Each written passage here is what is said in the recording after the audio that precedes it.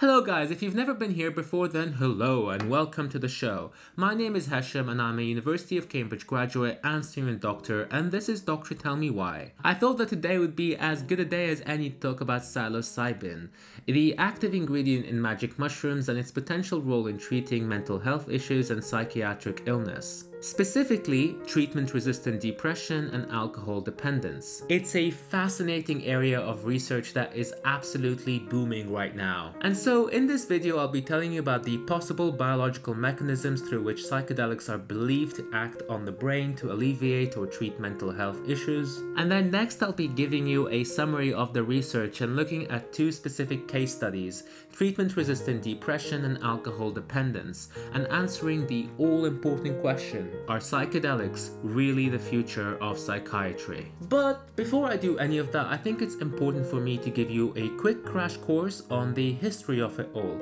specifically how psychedelics like LSD and psilocybin went from being the cool kids on the block to being perceived as being highly dangerous and actually being quite illegal, essentially crippling scientific research and halting all progress in the field for decades to come. Long story short, this video will include just about everything that you've ever wanted to know about psilocybin and magic mushrooms, their fall from grace and the resurgence of scientific interest and research. As always, you should find links in the description below to the full research papers if you want to have a read of them yourself.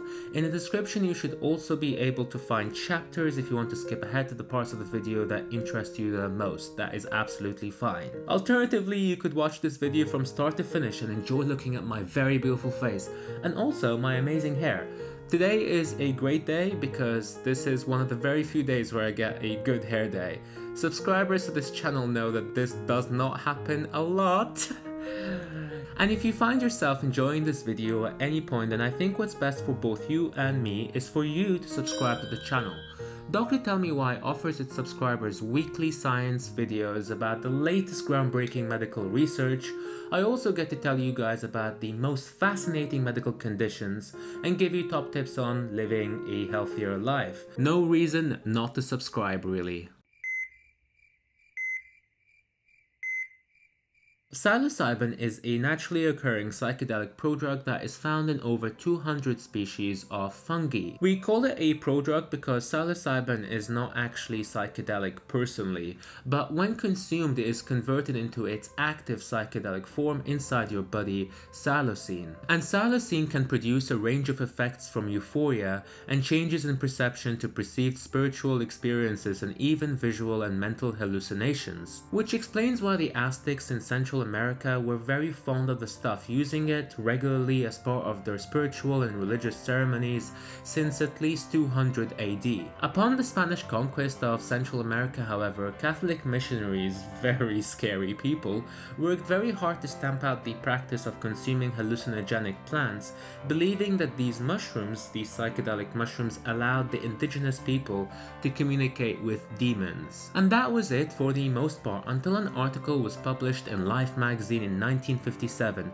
detailing a trip to Mexico undertaken by Robert and Valentina Wasson, where they just happened to try some psychedelic magic mushrooms. As you do on a trip to Mexico, these Catholic missionaries definitely did a good job stamping out demon worship in Central America, didn't they? But just 1 year later, in 1958, Albert Hofmann was able to identify psilocybin and psilocin as the active ingredient in magic mushrooms. And so the 1960s became a kind of a golden age for psychedelic research, yielding some of the most promising results and research in the history of all psychiatry. It appeared that psychedelic trips were able to produce profound changes in consciousness and induce new levels of self-awareness, with potential therapeutic benefit in the treatment of a number of mental health issues. Remember that this was the age where patients struggling with mental illness were still subjected to lobotomies and electroshock treatments on a regular basis. And now there were these new wonder drugs that appeared to have such enormous potential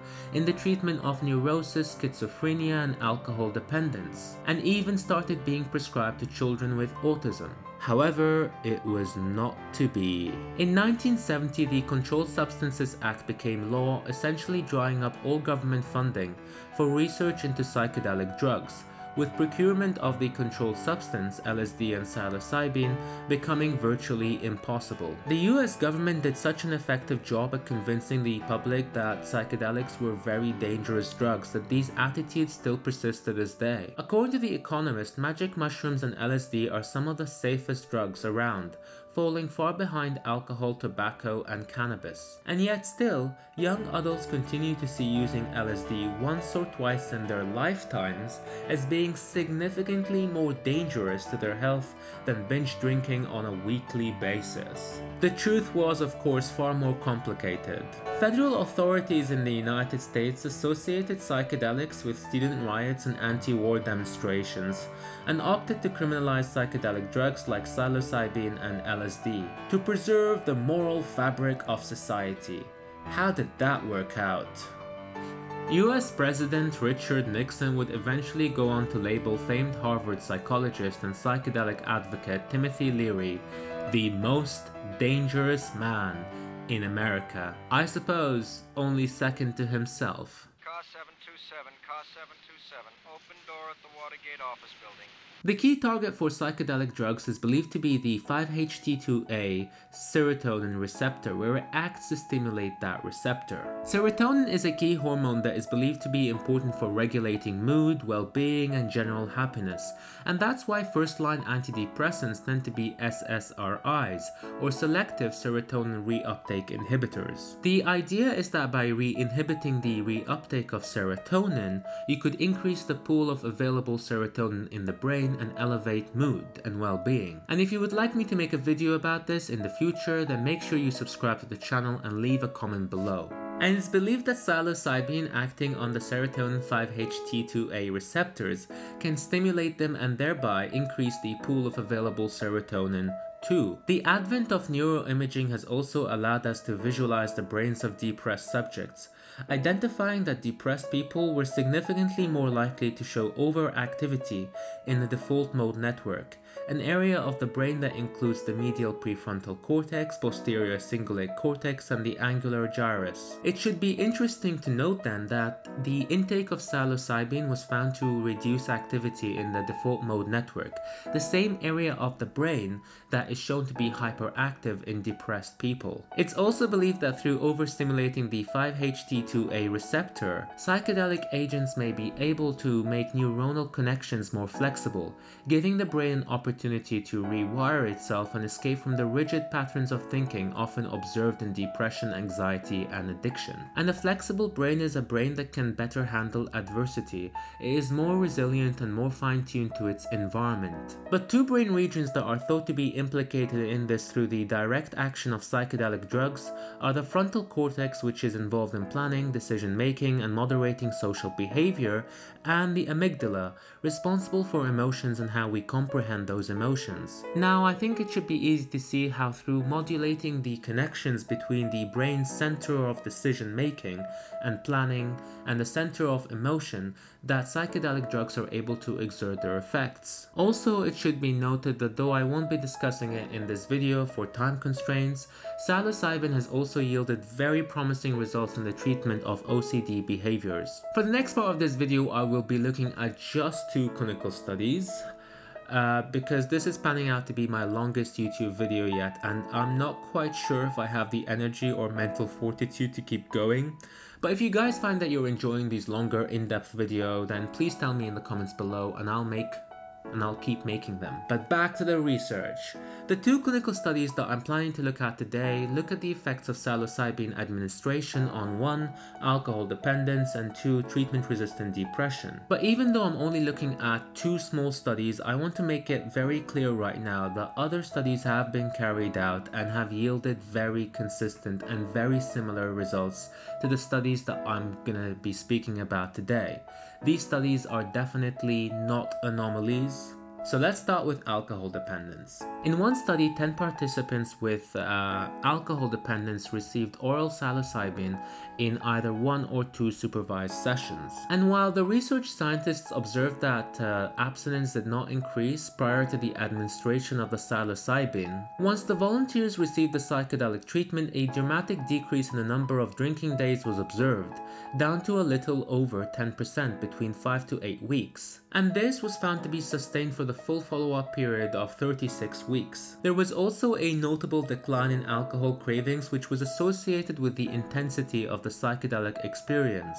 What this means is that the volunteers who had the most intense or the deepest psychedelic experiences, trips, were also the ones who showed the greatest improvement in alcohol cravings and alcohol consumption. Though the authors of the study noted that while most volunteers showed a significant reduction in the number of drinking days, some volunteers appeared to be completely insensitive to the effects of psilocybin administration for one reason or another. And unlike in other conditions like depression and OCD, the dose that was required by the alcohol-dependent group tended to be somewhat larger. There have also been a couple of studies that looked at psychedelic drugs in the context of nicotine addiction, and they've also yielded some very promising results. I'll probably end up discussing these studies in a later video, so if you want to see that, then make sure you subscribe. Now let's look at treatment-resistant depression. First things first, what exactly is treatment-resistant depression? Treatment-resistant depression is depression that fails to respond to at least one antidepressant when the antidepressant is administered for enough time at an appropriate dosage. And it's actually more common than most psychiatrists would like it to be, with up to 60% of all patients failing to reach an adequate response with an antidepressant treatment. And so in this study we're looking at 20 volunteers with treatment-resistant depression who were given 2 doses of psilocybin, 10 mg and 25 mg 7 days apart. The research scientists observed that 9 of the 20 patients showed significant improvement in their depressive symptoms as measured through the quiz questionnaire, with 4 patients apparently being cured. You can see in the graph that the quiz score dropped from an average of around 18 at baseline, indicating severe depression, to less than 8, meaning mild depression. These results were remarkable for several reasons. First, the clinicians were able to see remarkable improvement within just 1 week. Contrast that to many first-line antidepressants where you only begin to see some level of improvement at least 2 weeks into treatment. And second, the effects persisted for the full follow-up period of 6 months, indicating that these gains were not just fleeting. Third is that nearly all or 19 of the 20 volunteers showed some improvement in their quiz score, of which 9 showed significant improvement, out of which 4 went into complete remission. And finally, like in the alcohol dependence trial, the scientists were able to predict which of the volunteers would have the best response to psilocybin based on the intensity and quality of their psychedelic experience, their trip. And again, these results were nothing out of the ordinary. They actually agree to a large part with other trials that have been carried out in the past. One issue I want to mention is the small size of these studies. The alcohol dependent study only had 10 volunteers and the treatment-resistant depression study had 20. It makes it very hard to draw broad, meaningful conclusions out of these studies when their sizes are so small. And the scientists actually addressed this, and according to them, the reason why they are unable to expand their studies and sign up a lot more volunteers is because the regulatory bodies make it so difficult to procure or obtain enough psychedelic agents like LSD and psilocybin. So are psychedelics the future of psychiatry? Well, maybe. The truth is, despite all this research being extremely encouraging and proving that 1, psychedelics are actually very safe, and 2, they can be potentially very beneficial, what we actually need are larger studies, and they need to be double-blinded. Once we have these larger studies, we can actually begin quantifying the positive effects that psychedelics can have on the volunteers, and also identifying the people who stand to benefit the most from psychedelic therapy or treatment. Because it's unlikely that everyone is going to respond to psychedelic treatment. A lot of research clinicians will actively exclude people with a history of psychosis from their studies because it's believed that LSD and psilocybin can induce acute episodes of psychosis. And it's also important to realize that psychedelic therapy doesn't just involve dropping some acid in your room. It's actually an incredibly clinical experience. It needs to be carried out in a supportive setting. The volunteers are typically debriefed beforehand and get therapy afterwards to discuss and analyze the content of their trip. Long story short, you're unlikely to get very good results from psychedelic therapy without the actual therapy. But before any of this can happen, The regulatory bodies need to make psychedelics easier for research scientists to obtain so that they can carry out the larger trials that are needed. I really enjoyed making this video for you guys, so if you guys feel the same way, then don't forget to give this video a thumbs up and share it with your friends and family, and make sure to subscribe to the channel if you are new here.